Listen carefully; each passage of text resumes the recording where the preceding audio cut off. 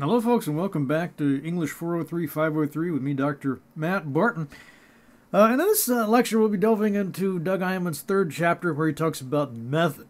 So we've talked a lot about theory, some of this far-out, gee-whiz kind of big picture stuff, but when you actually want to do a study, you actually want to apply all this stuff, how do you do that? that's what this chapter is all about. And you know, Eyman gives us a big range of examples, a lot of different approaches.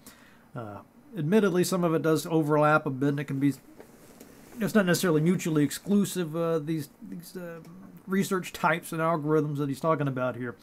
But I think the big takeaway here is just to think about some of the studies that are being done, and maybe some that haven't even been thought of yet. And think about how you might want to enter this sphere. It's really cutting edge type of work. And you're always, I'm always hearing about these things on Wired magazine, TED Talks. You know, there's all these TED Talks where they're taking all this big data. So let me just back up a little bit and talk about that. So one of the biggest draws, I guess, to this world of the digital is the fact that whereas it would take a long time, you really would just not have enough time, even if you committed yourself to the project, you know, sitting down and reading every Victorian novel. You know, literature classes don't try to cover everything, right? You basically get like a little sliver of like the top, the greatest hits, if you will, of any particular era. And there's a whole lot of stuff that was published back then, probably 90-something%, that just nobody ever reads anymore, just fades away. So it doesn't ever get studied, doesn't ever get looked at.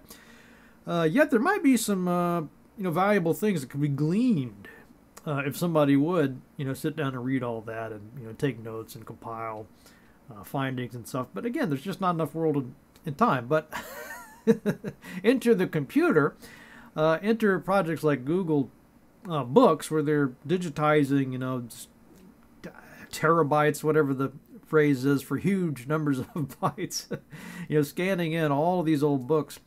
Not enough time to read them, but they can write programs that can run in, that you know, they can write these programs and algorithms that can look at all of these thousands and thousands upon thousands of books and try to find patterns, try to find you know, interesting correlations, I suppose.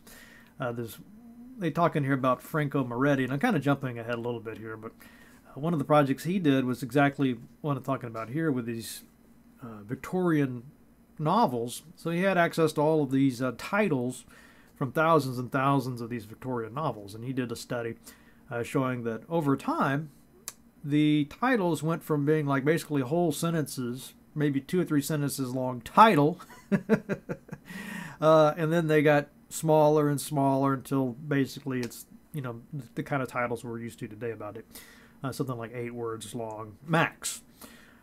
So that's the kind of thing that would have been very, you know, extremely tedious, you know, before computers. I mean, if you had to actually go to the library and try to find these out-of-print books and look at the titles and, you know, write them all down and, you know, count the numbers, I mean, that would have taken, you know, basically, a lot of these projects they're doing with computers, that used to be like a scholar's whole career. You know, another example is what they call I think they're called concordances that people used to do, where you'd go through books, like the Bible, for example, and try to find every example of a certain word, and you'd write down, you know, the page that word appeared on, and a little bit about the context there. And that could be just your career, doing that kind of tedious work. Of course, nowadays with these, with a computer and the algorithm, I mean, that could be done in a matter of, you know, minutes, basically. So I guess it's bad news if you wanted that to be your career, but it's good news in the sense that we can do a whole lot more of those kinds of studies and do them very quickly. Okay, so that's kind of the background, and just to get the ball rolling, as it were, he talked a little bit about this example, which I always think is fun. This is called the Google Ngram Viewer, and basically what this does, they've, you know, as I mentioned, Google has all these books that they've scanned in. I think it's all the way, yeah, look. So from 1800 to 2019, you can get in here and fuss with this if you want, and say, just give me up 2000 or whatever. Maybe you just want a certain English. You know, you could fine tune this basically. But what I did, what this shows me is how many times it finds these words. over time, right? So we're looking at words new media. These are phrases, I guess. New media, digital humanities, and digital rhetoric. I wanted to see, since remember when Doug Eyman was given all those different words for digital rhetoric? Let's what was the other one? Techno rhetoric. Let's try plugging that one in too. Okay, so this would let you see, which of these is actually more popular. Well, I see that if we look at this new media line, it looks like it's way higher, right? There's a lot more people using this word new media than, say, digital humanities. Digital rhetoric, we basically have to remove new media. Let's get rid of that one. And see, now digital humanities is huge, so let's remove that one. Okay, so you have to remove a couple levels to get down to like even digital rhetoric and techno rhetoric, but clearly nobody's really using this techno rhetoric term. But anyway, this Google Ngram viewer is kind of a fun thing you can use to track a trend, a phrase that you might be interested in. When did people start using that word? Trying to think of a good one to look for. What was the other one? Techno rhetoric. Electricity, I think came up, or electric rhetoric. Let's just try electricity. And you can sort of trace, like, well, not in 2000. Actually, it's kind of gone up. That's kind of surprising. See how easy it is to get lost in this kind of thing. This is just a free tool. Go to books.google.com/ngrams, and you can play around with this. And it kind of gives you a nice little introduction to this kind of stuff that Eyman's talking about. Imagine trying to go to all those books or all those websites or blogs or whatever it is you're studying, just counting and looking for each use of that word. I mean, that'd be extremely tedious. The computer, it's just that easy. Boom, boom, there you go. There's a visualization, and you can see the lines, and you can learn a lot that way. All right, so back to Eyman then. He talks again. He starts off again with this idea of what is rhetoric, and we've kind of been there and done that, so I'm not going to rehash that for you. But I do like how he says that the digital rhetoric, we really want to be mindful of what makes it different, I suppose. And that includes the affordance of the digital practices. So what can you do with the computer that would be difficult without the computer, for example? We talked about that. The way things circulate, that's a huge thing just in and of itself. It's so much easier just to send an email than it would be to, sorry about that, or send a text. So much easier to send a text than it would be to mail a letter to somebody, or send a fax, even. And that's not even that old technology. So you could think about this role. A lot of people are interested in things like viral memes. I've worked with Dr. Eyman on some projects around memes. That's an example of something that, you really, how could you even have that? I remember back in high school, people might write a funny cartoon or maybe clip, might pass an article around, like a comic article or something like that, or just write a funny joke on a piece of paper and, might pass that around the class. I mean, that's about as close as we got to like a meme. Of course, nowadays, they're all over the place. And that's kind of a fun thing. It's fun, but on the other hand, you might start thinking, well, what are the, what kind of impact might this sort of thing be having on literacy, or what are the implications here? We talk about, I've written papers too about fake news. Just any old garbage somebody cooks up, they can stick it online and make it look, authentic, and next thing you know, that thing's got like thousands and thousands and thousands of people sharing that information, and people actually believing it, maybe even, that could actually have an impact. Interaction we talked about, so the fact that people can do more than just read these things, right? They can comment on it, reply, like it, so on and so forth. What else does he have here? Engagement of multiple symbol systems within rhetorical objects. Multiple symbol systems, so I guess that's everything from the visuals to the, maybe there's a sound element, sound and vision element, maybe even an animation. Its methods, the 3D animations is something that's still, it's been around for a long time in the world of games, but they're just recently making these tools for 3D graphics and 3D scanning and analysis to the point where just an ordinary person like yours truly can use it. There's a tool called Unity. It's a little bit overwhelming, but it's not that hard. Again, if you wanted to figure this out, you could create a like a scene within Unity. It's basically like a first-person shooter style game, but without the guns and stuff. You just create a scene. Maybe you want to recreate St. Cloud State. There's another one called Unreal that will let you do this. And without too much trouble, you could have create a camera in there so you could be navigating through this 3D space. And what are the implications of something like that? I think we're just now starting to see. And the tools are getting easier and easier, and kids are making things in Minecraft. Stuff like that could have a rhetorical component to it. Maybe you're a politician running for office. Maybe you want to make a 3D world that would show like a before and after. Like here's St. Cloud before, and have the player or user, I guess, be navigating through that city map, and then say here's what would look like after we implement these policies, and boom, it looks a lot better. And just to give you a quick real life example of this, there's an artist here named Bill. God, what's his last name? I always just call him Bill. Blanking on the guy's name, but anyway, he's an artist here, and he did a study looking at the river, and I think maybe the rivers and lakes and ponds here in this region. I don't know if it was limited to St. Cloud or not. Gorsica, that's his name, Bill Gorsica.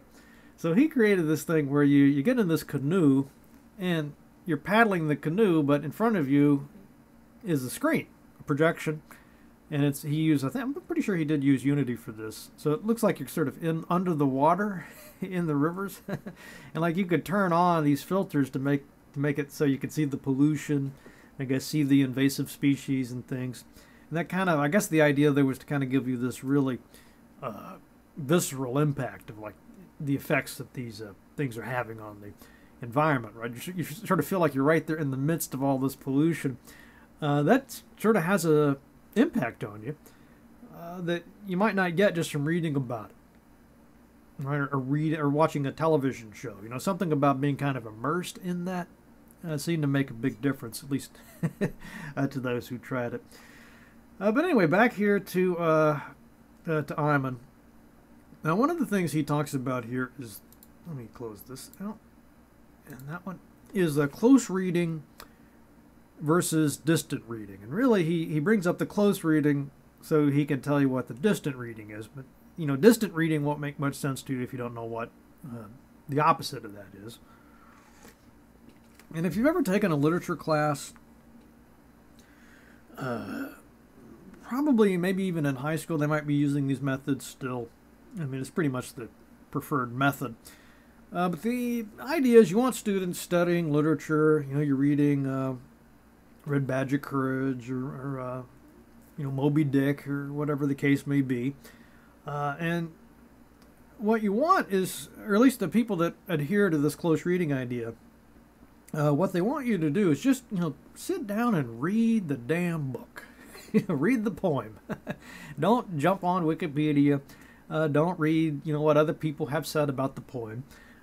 Just yourself, sit down and read this and really pay attention to like the focus or the structure of the poem, the word choices, the symbolism, the rhythm of it. So you're really kind of studying it closely, kind of like an artifact.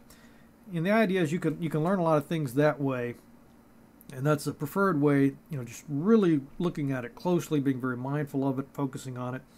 That will reveal things to you, and then you could argue about, what does this poem mean?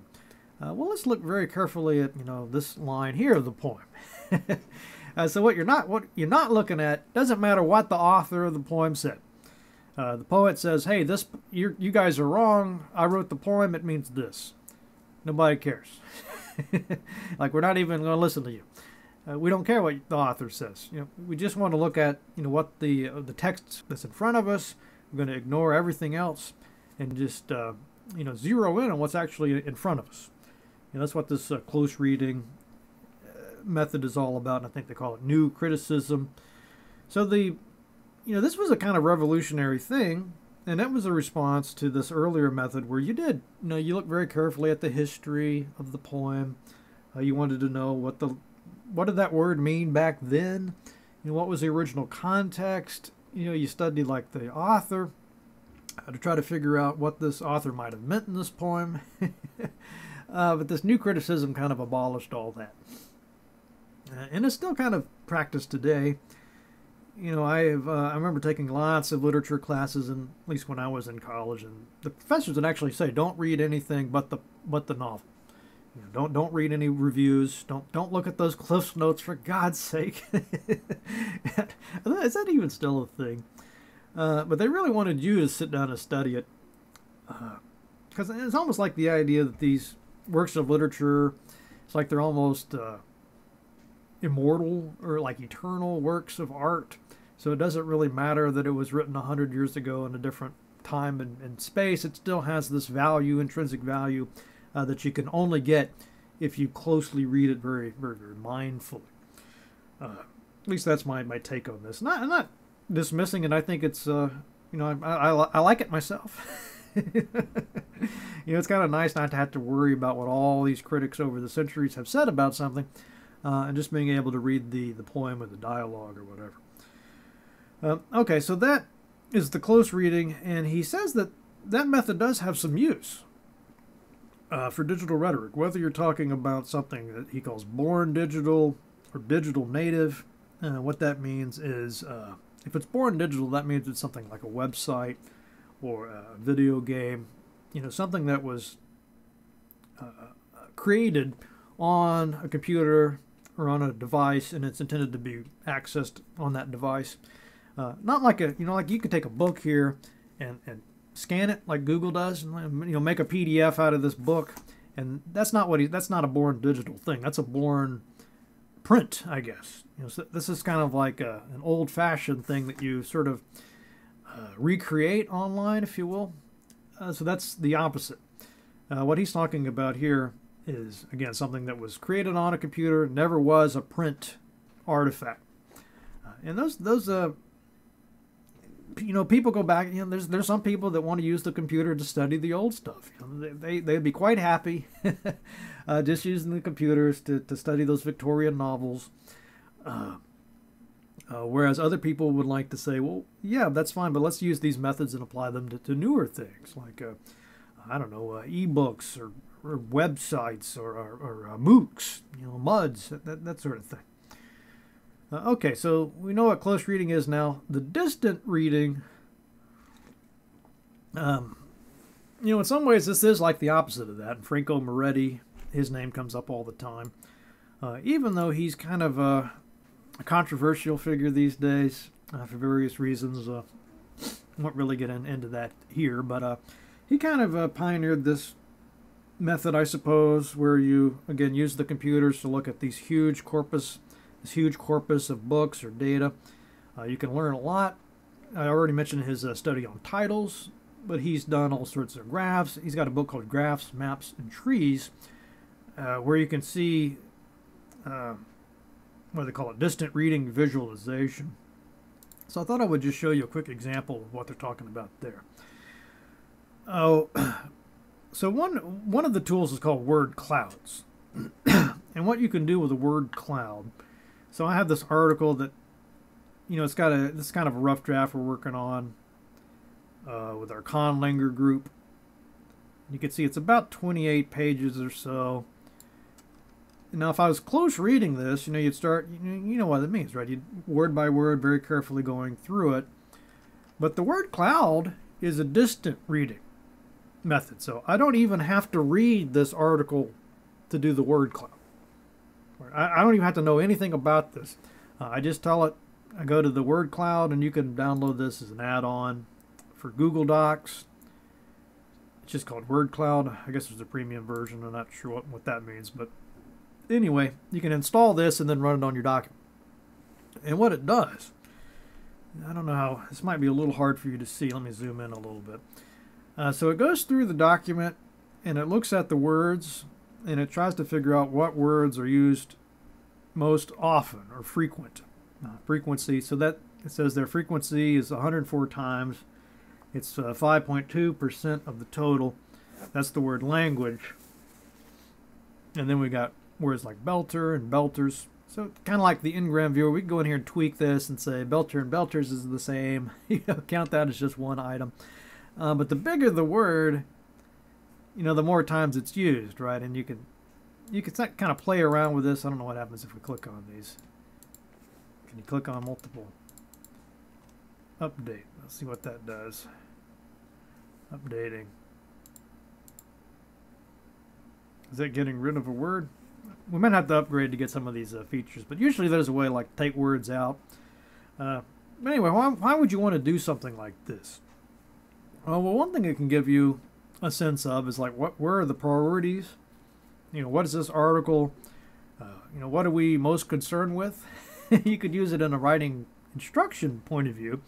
Maybe you're trying to increase your vocabulary or something like that, and you see, wow, I've really used just this one or two words a lot. Maybe I need to find some synonyms, so you keep using the same 2 or 3 words over and over again.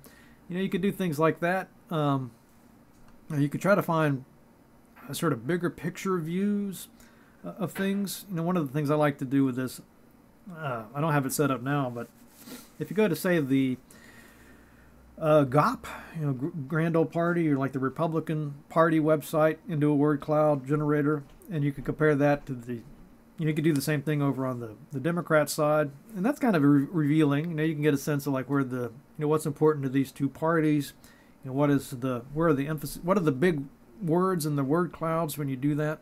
That can be very revealing. But again, the nice thing about this is you don't actually have to sit down and read anything.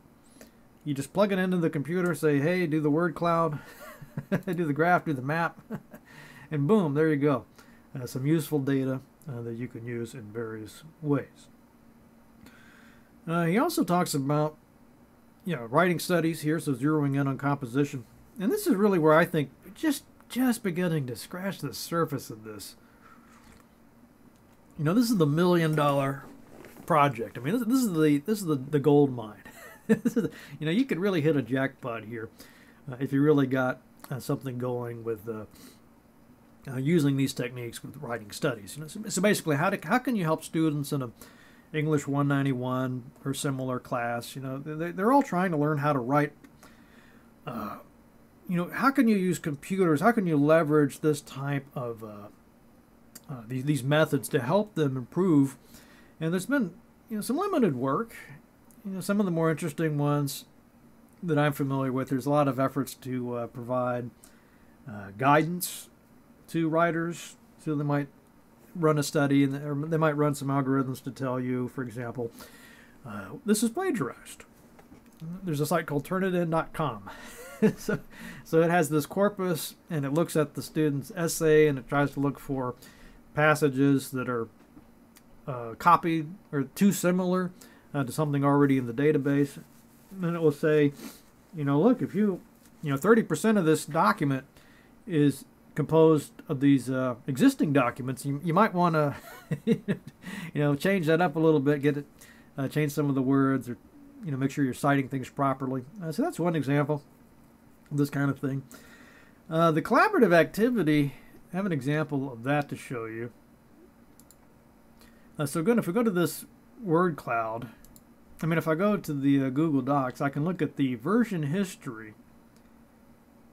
Yeah, see the version history. Well, this one is just me. Let me find one that's actually been collaborated. Okay, here's one that we've been collaborating on, so I can say version history.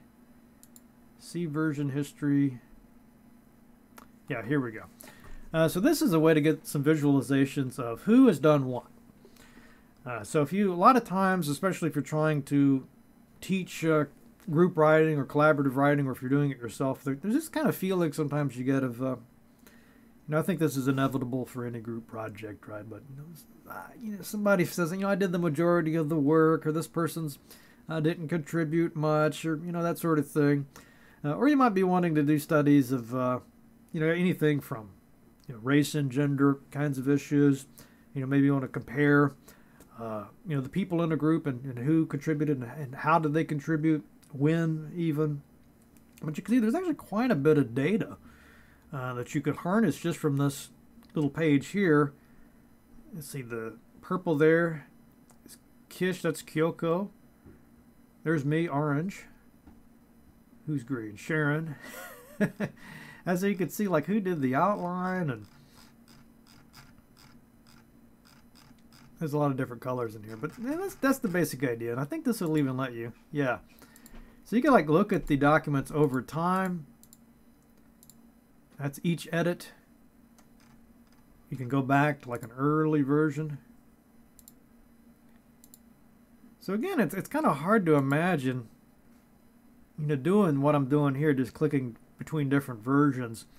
If you didn't have a computer and you just were working with paper documents, you'd have to sit there and read them very carefully, side by side, and try to spot, what's the differences. That would be a very super tedious project. Whereas with this, it's just a click, and you can see who added what, and you can go, right to the change they made. So it's pretty powerful. It could give you a lot of insight into this composition process. You could watch over time. Yeah, I could imagine us having a Zoom-like session where you're sharing the screen and you've got it recording. The student working with Google Docs, typing in the document. You could zero in on a particular moment in the document. You could really get some insight. Maybe they are stuck at, maybe they spend like 2 hours trying to work on the introduction, and end up deleting it, at some point. Just stuff that's kind of hidden, right? But with the computer and these new methods, we could zero in on that. And the reason I said it's such a groundbreaking thing, we're still used to this idea of people reading these essays. Even here at St. Cloud State, we do all these assessment programs, assessment projects, where you're trying to figure out, basically, are we helping students become better writers? And usually the only way you can go about that study is to say, let's get 2 or 3 of us in a room with, a couple hundred essays, and you can really only either briefly read a lot or maybe just pick a few at random to read. But you really don't have that big of a sample, right? And you're trying to make these conclusions. And again, there's only even if you are like the most diligent person ever, you're not going to sit down and read 1,000 of these essays, have anything meaningful to say about them in a week or 2 weeks or however long they're given. But again, if you could create some kind of algorithm to quickly go in there and see, what could the computers tell you? Maybe you get some insight into, maybe you're trying to study like revision. So you could have, say, 10,000 student essays, and here's 10,000 rough drafts, and you get the figures for how long they are, and so on and so forth. And then the final versions, you could see things like how much, like word count would be an easy thing to find. Number of paragraphs, basically anything that the computer could find out for you, versus, the distant reading. That would be very useful, and it would be available.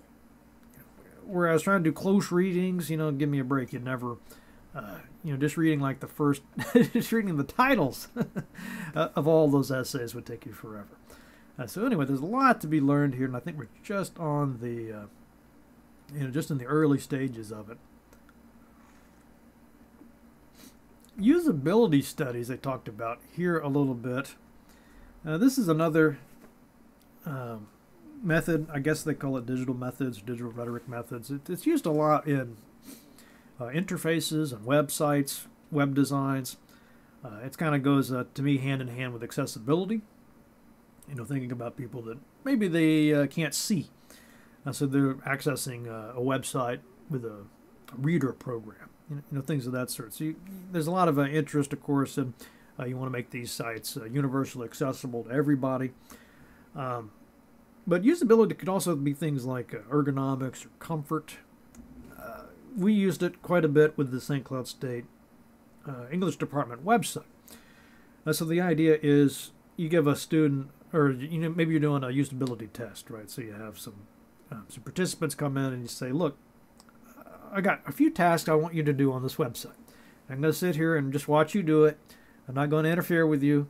I just want to see how hard it is or how easy it is for you to do these tasks, right? And one of the tasks might be to find out what classes are available in the spring. That could be the task, right? And then you watch, the person, see where they click. Do they go to the right place right away? Or maybe they spend a long time and they go to a lot of the wrong places before they ever figure out how to do the search. So this usability report, you could use that to say, look, we need to do something because, the students really struggled with this task here. Maybe we could make the button for the class schedules bigger or more prominent or, something that would make that easier to do, easier to use, usability.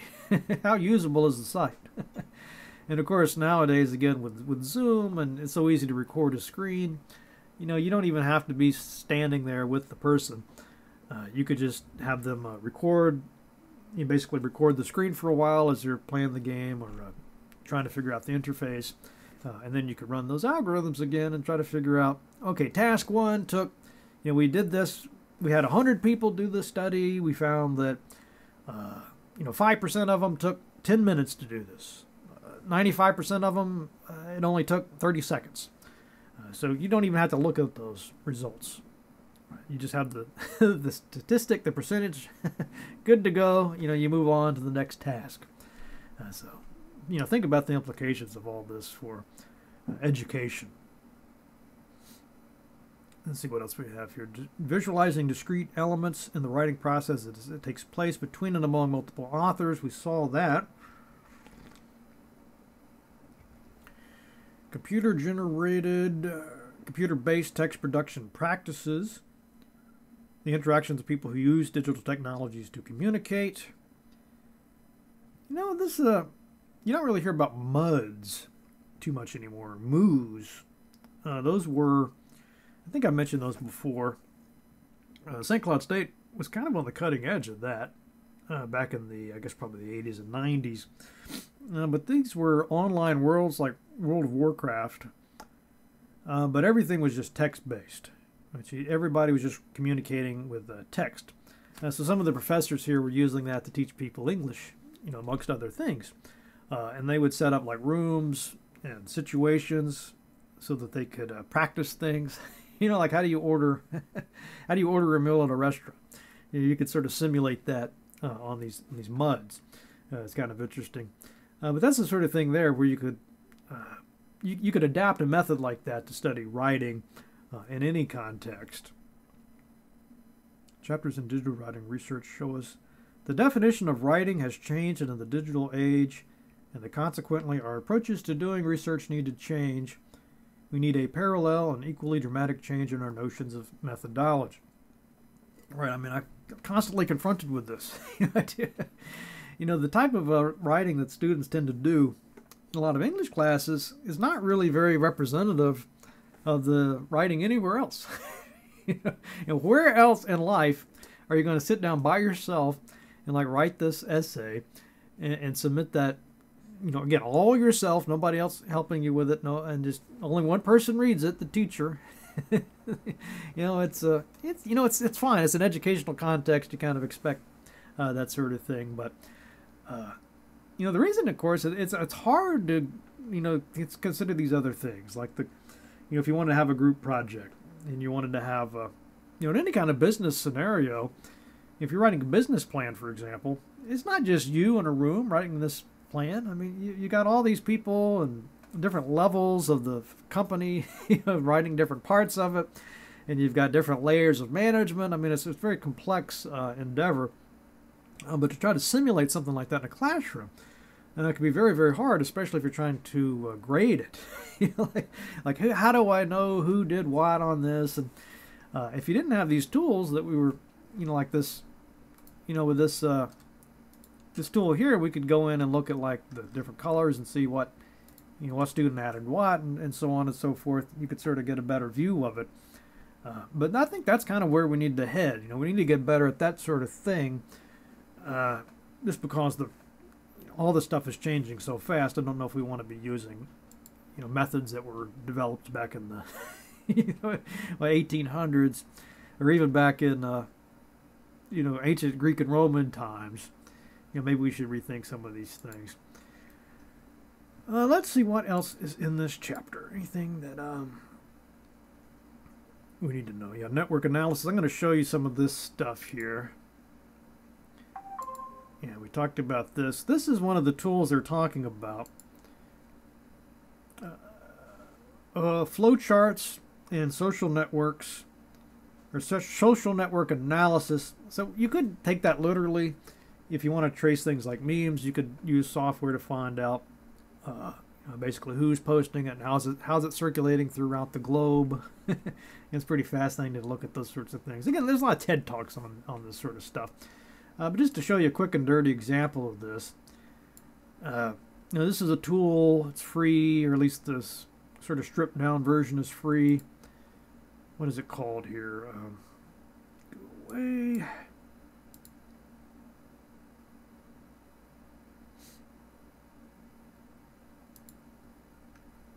I don't actually see the name of this product anywhere. That's kind of a talk about usability.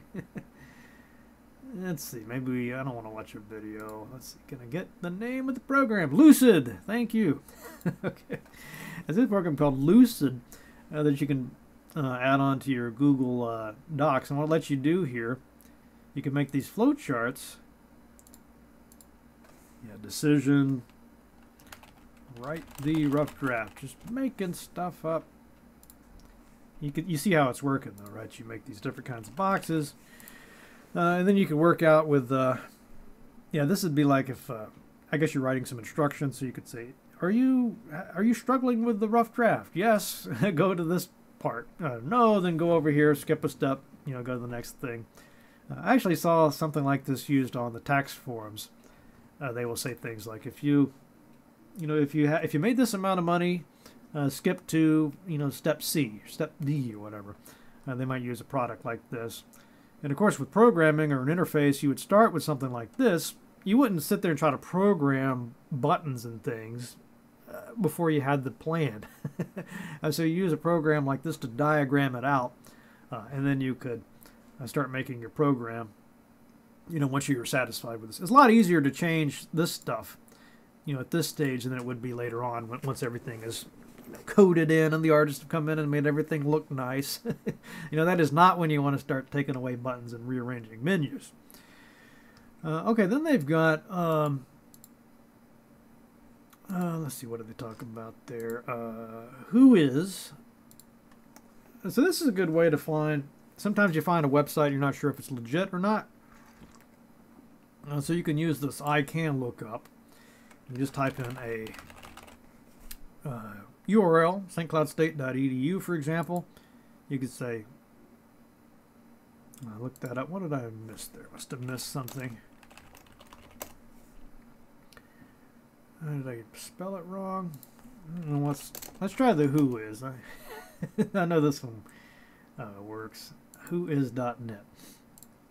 Yeah, stcloudstate.edu. Search. We don't offer any. Alright, what am I? Hang on. Okay, I don't know what was going on with those other sites, but I finally found whois.domaintools.com. Okay. And this one works as expected. So what you do with this, you type in a domain, a URL, and it will tell you some information about who owns that. So I typed in stcloudstate.edu, and it tells me that the registrant organization is St. Cloud State University. Okay, so that checks out. And then you can see who the tech contact is, Tony Soderberg, and other types of information. I don't know if it's going to have the there's a way to do this. Let me just show you this real quick. Okay, so this is the command prompt, and to get to this, I think it's command key R, and then just type in command. I'm not sure what it is on a Mac, but anyway, you can figure out if it interests you. But what you can do with this, well, there's lots of stuff you can do with it, but you can try to figure out how do you get from where you are on the web, in your internet connection, to the website you're trying to access. So if I went to stcloudstate.edu with this, this will trace the route for me to St. Cloud State, and it says it's going to have a maximum of 30 hops. So this I think the cool thing about this for me is you don't realize how many different nodes sometimes that you're jumping through, or like the circuitousness of the route from point A to point B. And I mean, this is stcloudstate.edu. So look at how many of these places it has to stop, to get there. And of course, I guess we went to Minneapolis, charter.com. Where are we? Request timed out, so I guess I have to find another place. northernlights.gigapop.net. So it's just more fun than anything to play around with this, but sometimes it can be very useful. Let me get my page back up here. There we go. Okay, another one they talked about was the Internet Archive, archive.org. And this one is really cool because it's kind of a way to go back in time. So you can look at pages, what they looked like a long time ago. So again, let's try stcloudstate.edu. And this is just web.archive.org. And it gives me this graph, and I can see that it goes back, looks like 1998. Wow. So they don't have anything recorded from 96 or 97. We're going to go to 98. And we can get a look at what St. Cloud State's website looked like on February 13th, 1998. Click this. There you go. Created January 97 for St. Cloud State. Isn't that fun? Let's see, I wonder if any of this will work. Let's see. Student life. Sometimes these will work. Yeah, I guess it still works. So they don't, sometimes they'll have the pictures, sometimes they won't. But to me, this is really great, and it's another, this is useful also when you're doing a research. You might come across an article that sounds like, hey, that sounds like something I should read. You have the URL. You try to go to the URL, though, and it's no longer available. Maybe it's moved. Maybe it's changed. With this tool, though, you can go back and look, at all these different periods and see what it looked like over time. And again, with a computer, you could establish an algorithm to tell you all kinds of data. All kinds of comparison data between those versions, over time. Maybe you want to track how many links, how many links did that 1998 version have, or how many graphics were on that page, or whatever the case may be compared to today. You could do that kind of study and build a program. It will go through each version and collect all that data and spit it out for you in a matter of minutes. And if you're thinking to yourself, well, that sounds cool, but I'm not a programmer, I mean, for one thing, it's not that hard to learn the stuff. These programming stuff I'm telling you about is pretty basic stuff. It's you could sit down with a book, an old-fashioned book if you like, to watch some videos on it and get it pretty quickly. But that said, we do have an excellent lab here on campus. Let me get the link for you. It's called the Visual Lab or Studio. I don't remember which one. And it's run by Mark Gill. Oh, come on. All right, once again, let me pause for 1 second. Okay. It's harder to find than I thought. It's SESU Visualization Lab, and you can go to them, and they can help you. With all these different projects you might have in mind. So maybe you got this idea that you would like to do something. They got Oculus Rift here. It's kind of virtual reality. Do something with Kinect. I've had students that wanted to do things. One of the more interesting projects was I had a student who wanted to do her thesis about magazine covers. And she wanted to look at I think it was Men's Health magazine and Women's Health magazine, and she wanted to do this study to try to figure out what words were on the covers, right? And was it words like, did the Men's Health, with the words on that cover different than the ones on the Women's Health? What kind of words, and then maybe make some word clouds based on that. I've seen studies done on things like skin tones.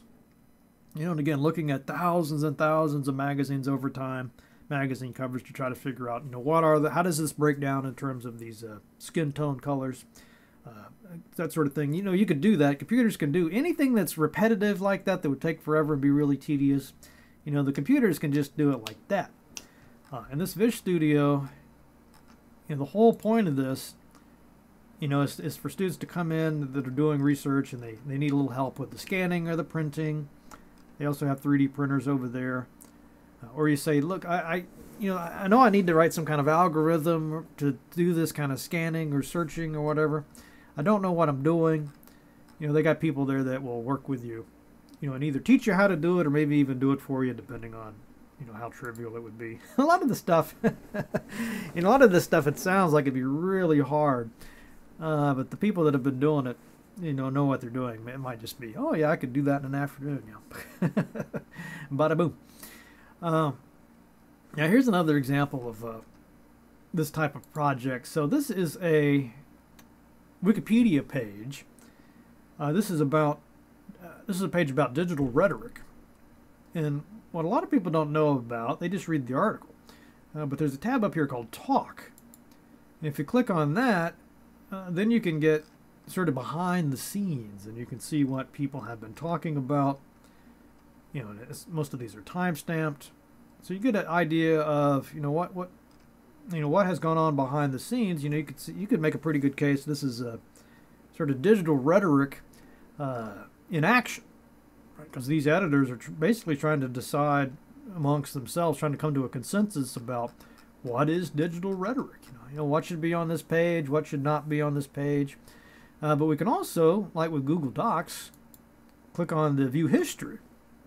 And now we get some more like numerical kind of data. And we can compare versions. Let's look at these two. Compare those versions. And you can get, this is kind of getting a little bit hard to read, but you can sort of see some of the changes that have been made. So that could lead to some insights. And then we could also look at the page statistics. And now we're really getting into some stuff. Let's see, major edits. So in other words, was it just like fixing a spelling error or a broken link versus like major rewrites? We can see these people that worked on it. Maybe look on their pages, learn a little bit more about who they are. There's probably some, I'm sure there must be some geographical data here somewhere, right? For the, what countries these folks are from. I have to dive in a little bit deeper to find that, but I'm sure we could. General statistics. Top editors. Let's look at that. Okay, so that's just bopping there. But anyway, I'm pretty sure that there would be a way we could get that sort of geographical data if we wanted. The server logs. Well, let me just talk about this while I'm at this page. So one of the ways you can tell whether an article is relevant or not, or important or significant or not, is to see how many people have cited it. So in academics, you read an essay, you want to use some of that essay in your essay, so you're supposed to cite the source. Otherwise it's plagiarism, right? But you can also look for articles and see, how many times has this article been cited by other scholars? And if it's been cited a whole bunch of times, that's probably a decent clue that it's, had some impact. And if I click on that button, then I can look at the, all these articles that cited the previous article, and then you can see how many times they've been cited, and you can already get the idea of how this data is building up. So you've got, you know, if you visualized all this, put this into one of those data visualizations, you can make that sort of node framework and really get a sense of, wow, you know, how this has been cited in all these different places. You go one step further, start typing these in, 209 there, 132 there. And maybe some of these sources are citing each other. Maybe some of them are sort of going further out into different areas. So that's, again, a big picture, sort of big data mining type project. I'm not going to sit down and read 299 articles. Okay. But we could use these methods to figure out, well, maybe we could find out that the article has been cited a whole bunch of times over in this country. You know, that could be interesting data just in and of itself without actually having to read the article. And then from there, you'd be wondering, like, well, why did they get so much attention in that country, right? You can learn things that way. Okay, I think that'll just about do it. Let's see, do I have anything else here I wanted to show you? Yeah, this is just an example of some of the different types of charts that are available. Looked at that, looked at that, looked at that. Oh, here's some of the server statistics they were talking about. So the WordPress does have this. You can use the Google Analytics for that, but I just wanted to show you they had this handy.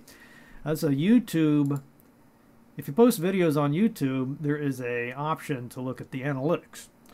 So what that is, you can look at things like, you know, I guess which of the videos, how many views they're getting, how long people are watching them. So it looks like average view total 13 minutes, impressions, click-through rate. There's one I like to look at the most is the traffic source. So you can use this to try to figure out, let me look at an individual video. I think that'll work. Yeah. So this will let me know if people are citing it or linking to it from other places. And you can see some of the websites where people might be, you know, linking to your video. And this is great for blogs too. The one for the Google, you can get the same stuff for blogs, and it's really nice because you can figure out whether some other blog is talking about your blog, and then you can go and visit them and see what it's all about, and maybe, you know, try to reach out to them if, you know, they're saying good things about you. Okay, so I think that will probably do it. And if this is something that's interesting for you, I would really recommend that you go check out this Viz Lab. You'll see the type of stuff they're doing over there. I mean, they just got some fantastic stuff. Yeah, there's a picture of Mark. You know, maybe you want to be the next Bill Gorsica. Make your canoe project. They can scan things over there. You know, you can actually just with your phone. You know, you can make these 3D models with your phone. Just, you know, he'll tell you like how to take the pictures, and then you can put it into the program, and, you know, next thing you know, you have like a 3D printout of it. It's just kind of fascinating stuff. But anyway, I feel like I've gone on long enough about this. I could talk about it forever, but, you know, time is limited. So I'll stop it here. If you do have questions or comments, love to read those, and I'll see you next time.